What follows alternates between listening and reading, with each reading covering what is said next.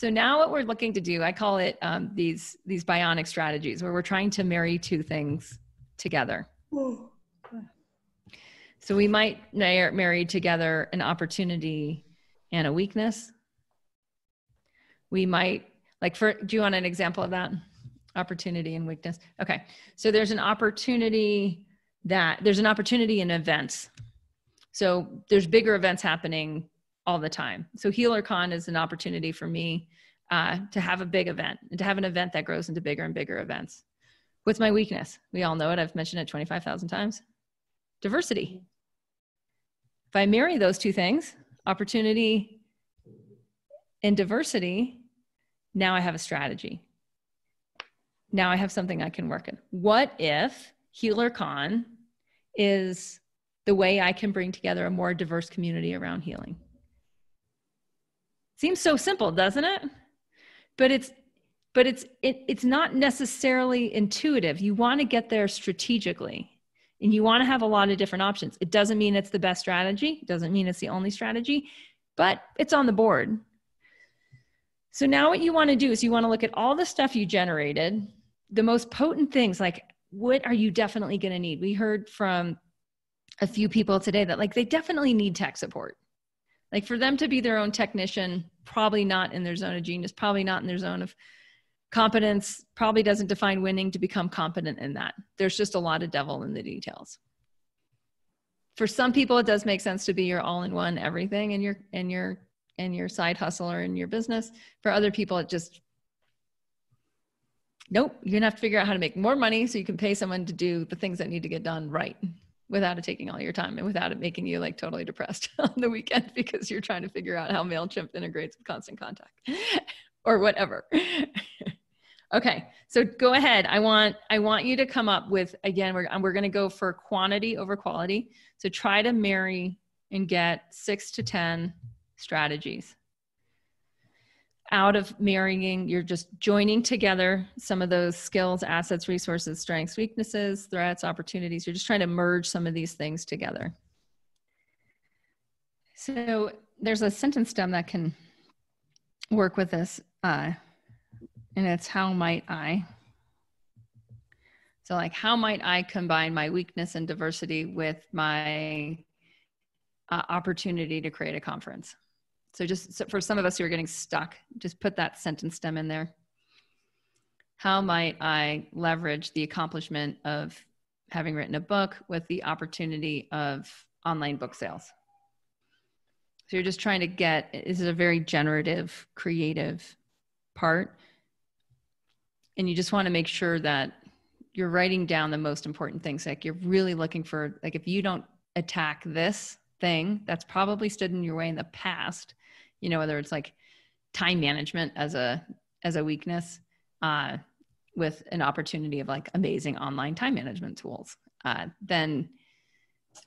that's what's going to keep you from succeeding, then you're not doing this part right. So to do it right, you just have to be super honest with yourself of what do you need to have strategy around? All right. Anyone's brain hurt yet? Yes. That's what we don't tell you in the marketing material. But it's like any muscle. You just when you start to strengthen your strategy muscle, when a big problem arises, you apply strategy. You apply these structures around strategy, and they're all in Master Review. They're all in the book.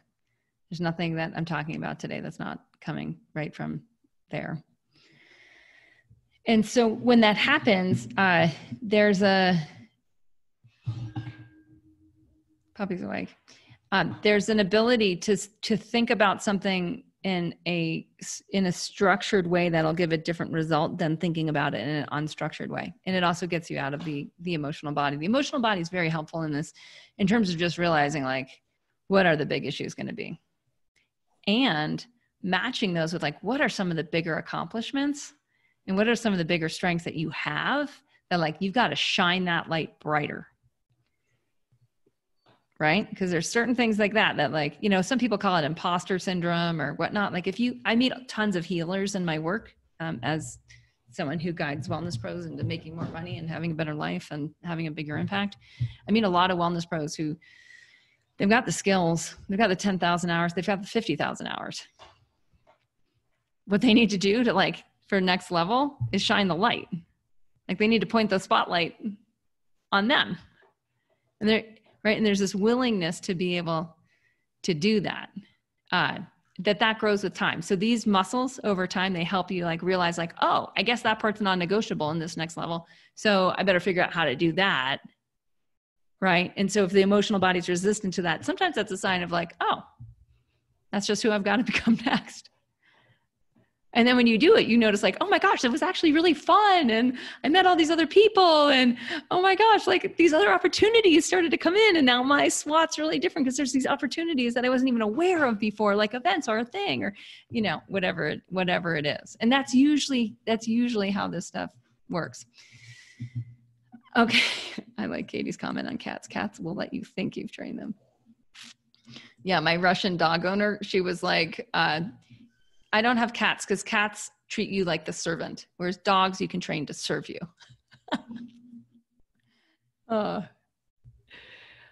Okay, so now with the strategy, you want to pick the ones, you really want to narrow it down to 2 or 3 strategies that are going to make the biggest difference. So I'm giving you quite a bit of homework with this. You'll have the recording of it, right? So you can kind of go back and press pause and re-listen to this, like particularly like this hour and a half will be helpful. Just listening and going back and being like, okay, what are the 3 strategies? And you might need to mix some strategies with others. That part for me usually takes a couple of hours. If I'm willing to sit with it and do it right, I'll usually choose early morning hours and I'll usually be caffeinated and I'll have exercise. Like I treat it as a peak performance exercise because I want every brain cell in an on state. So for me, that means I'll go to bed early. I'll be hydrated. I'll do some like cool Michael Sealy hypnotic meditation when I go to sleep. When I wake up, I'll hydrate, eliminate, exercise, cold plunge, do 2 hours of bionic strategy work. Because what I want to come out with is before I apply my strategy into the field of time, I want to make sure I've got the best strategies.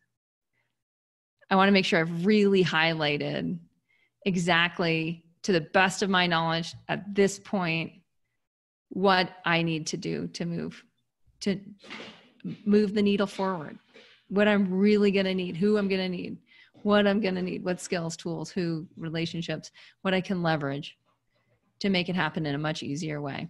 So back to that healer example, if a healer is willing to leverage their wellness skills, marry that to a weakness around exposure, that's not a bad strategy. How do I amplify my exposure on my specific healing skills? How do I be more helpful to people and expose that?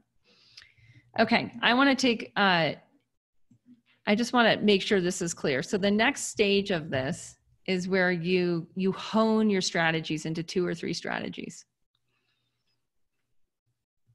More is not better. It's as many as it takes and to the best of your ability to get it done. So some of you know you need a strategy that involves time management.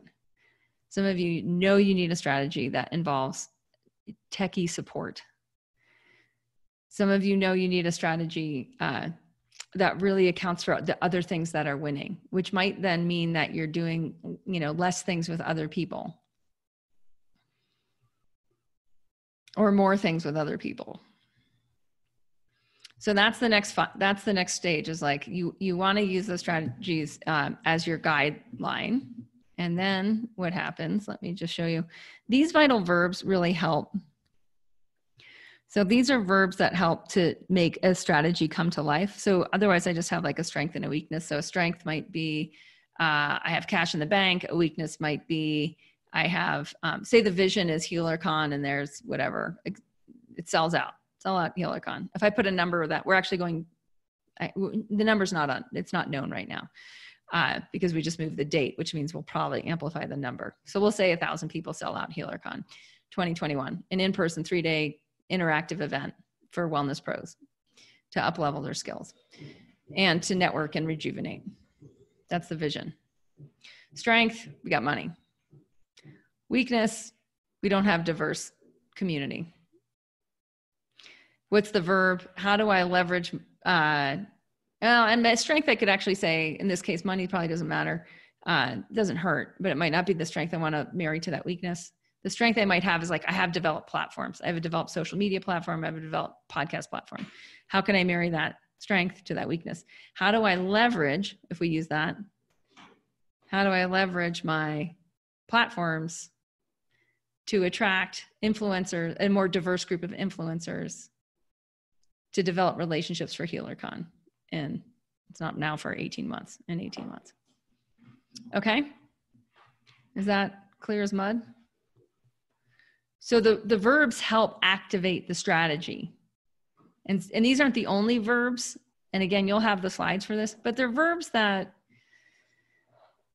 they work. They're proven. They help companies of all sizes, companies of one, which is you.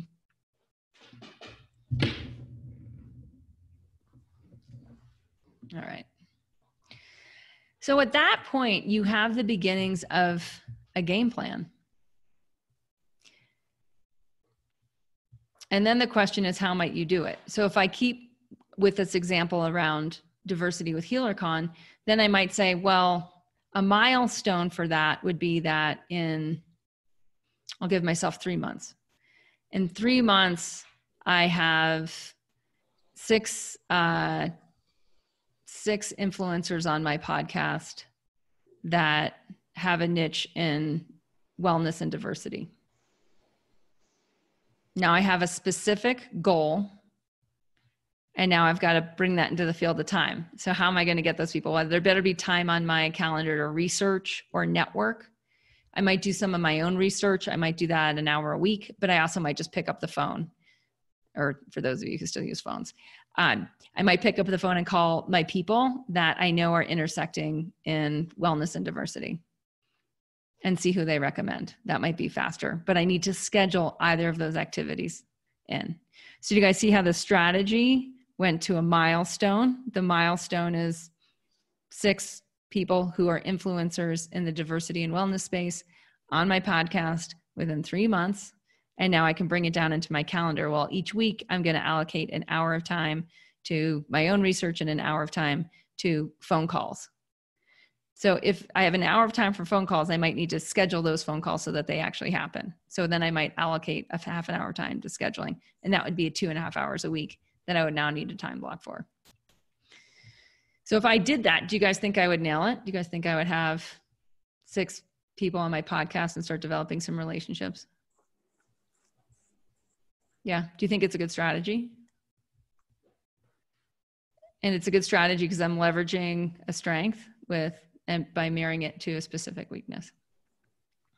So the good thing is that it only hurts your brain in the critical issues part and the bionic strategies part. Like the critical issues, SWOT, and bionic strategies, that's the only time it really hurts your brain. And it's finite.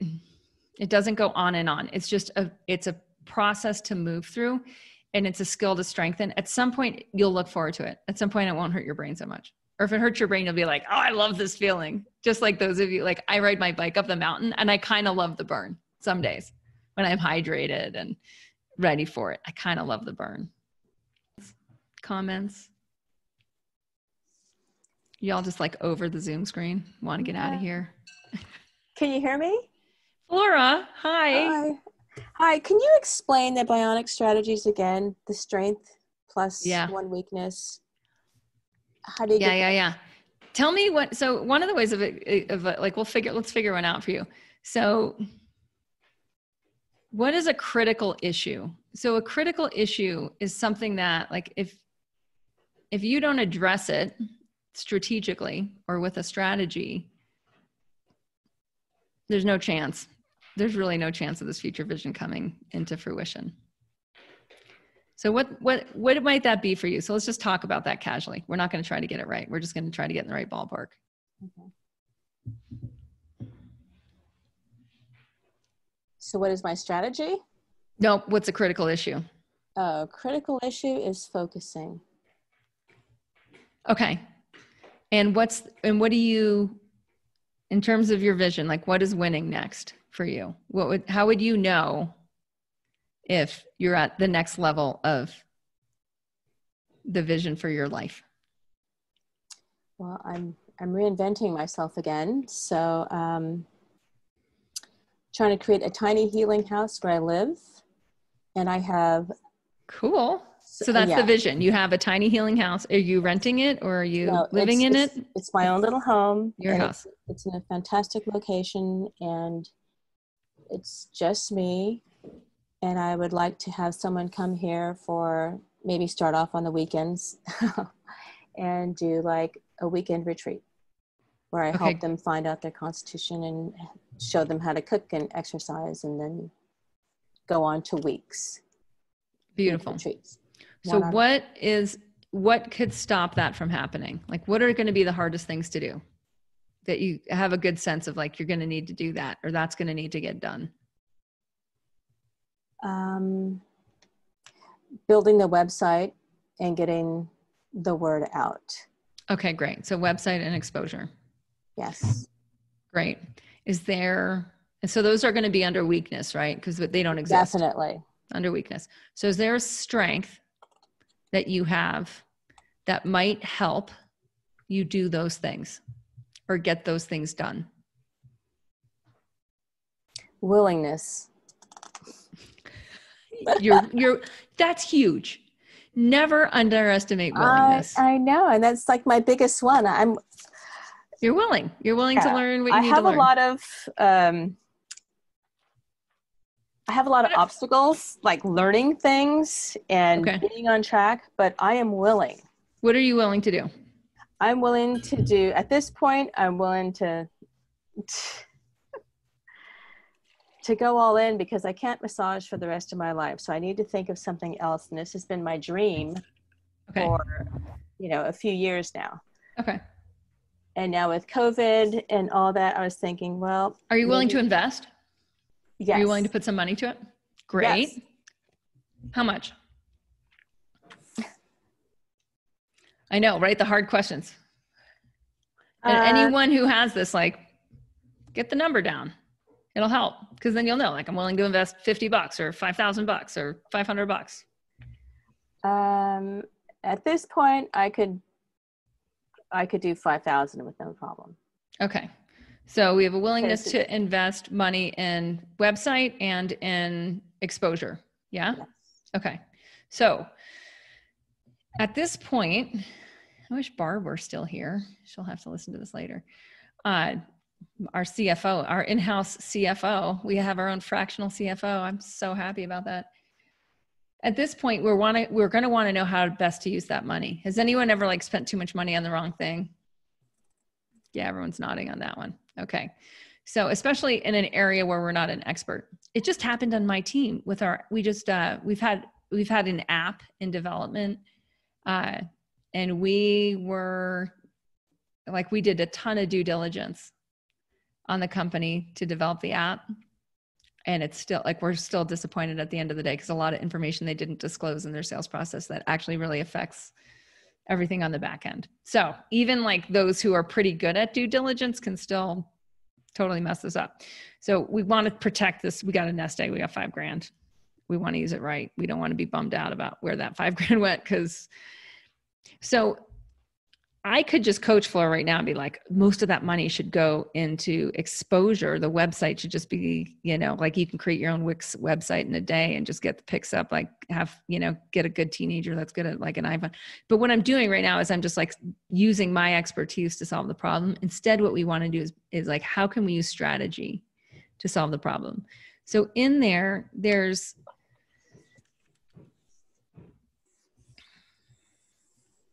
when you have an asset like money, because money's so liquid, it can go really fast. Okay, I got to take off my crown. I could spend more if I had to, but just no need. Yeah, no need. But what we need is someone. We have a weakness in knowing how to best spend that money. That's to me sometimes it's hard to know this stuff on our own, which is why it's great when you get close to your critical issues is to talk to someone else that has a really different perspective and have them ask questions. Sometimes talking to a bunch of different people before we apply strategy can be super helpful. And so I usually call the smartest people I know. I have my list of smartest people I know is expanding, because that's been one of my weaknesses that I've turned into a strength. I now have about 5 people I can call for high level strategy. A huge asset. Like that's a huge, like it's so hard to understand what an asset that is. But if you don't have that yet, that's a weakness. But my guess is, Flora, is some people that might be really good at this, who might be on the conservative side financially, who might just kind of help you be able to develop some insight around this, or develop this into sometimes I put down skills and tools. Sometimes in the mix of there's just like general education. So there's phenomenal books on like general education around this. Like one of them is the $100 Startup. That guy will not waste your money. But there's a ton of books like that. So then again, willingness is her strength. Willingness to learn how to best invest her $5,000 to develop her website and attract the right people to sign up. Now do you guys see, we now have a strategy, and it's built in a strength and a weakness. It kind of, doesn't it start to seem like magic? Like, yeah. My coach, Tyler, who taught me this, he's like, at some point, like you hear the choir sing. If you hear the choir sing, you have a good strategy. If the choir's not singing yet, keep working it. Keep like chiseling away, smoke coming out of the ears until you're like, whoa, that's a good strategy. Like if I were to do that, that could work. Are you getting a feel for it, Flora? Yes. And talking to the 2 people that I talked to, just brought some great ideas. And I mean, these are ideas I can start using this week. Right. And then I never thought about like tapping my own clients who are. Willing to help. Yeah. And they all have businesses and websites and all that. So there's also this thing called Google and this other thing called YouTube, which have like so much. Like I ask YouTube a lot of questions, like how to build a website for $100. Like I would ask YouTube that, see what YouTube says. Okay. And so strategically, again, there's a willingness to invest time. Are you all hearing that? She's willing to invest her time. So willingness to invest time to educate herself. Educate herself on this, that's a weakness. Educate herself in what? How to develop the website and maximize exposure on a budget of $5,000. So we have parameters in there. That's a strategy. That to me is like, that's a solid strategy. Then you might get more specific on time. 10 hours a week. Let's just throw that in there. 5 hours a week, whatever it is, 5 hours a week. Now we can get specific. So then when you go out into like the milestone category of like, where do you want to be by when? Where do you want to be in a month? Where do you want to be in 3 months? You might want to have just measured this. I picked this up when I interviewed Neera Yal about 6 weeks ago, who wrote a book called Indistractable. Okay, the puppy is now trying to destroy the power system behind my setup. So stop that. And he said, just allocate time rather than trying to actually hit an objective. So the objective might be to have the website built. Allocating time might just be like, spend 4 hours on YouTube finding out how to build a website for $100. So the more I've used that strategy, the happier I've been, because I'm starting to understand how much I can get in a certain amount of time. That's moving education forward.